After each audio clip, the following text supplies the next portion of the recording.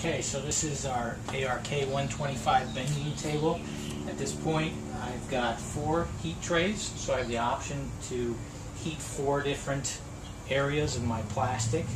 And because it's top and bottom, I'm heating them both sides, which reduces my production time, the amount of time that I need to heat it. But on this particular one, I've only got 1 tray. I only want to make 1 bend, so I've only heated 1 tray.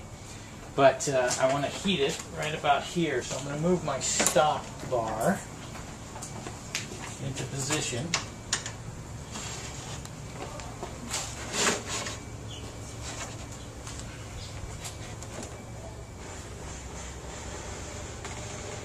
And I've got measurements on both sides so that it's equal.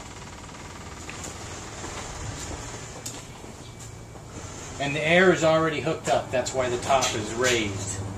As soon as I hook the air up, it raises the top. And this is pneumatic. So, and over here I've got my controls. So, temperature control is down here. I've got 4 controls, 1 for each. Right now I only have 1 on, and it's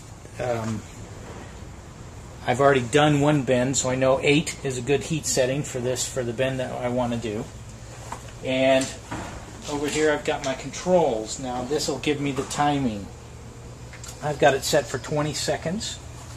So I've already given now the tray time to heat.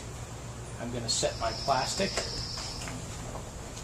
and I'm going to push my foot controls to bring the top down, and it's going to go for 20 seconds, and then it will sound an alarm, so it'll warn you to get out of the way, and it'll raise up.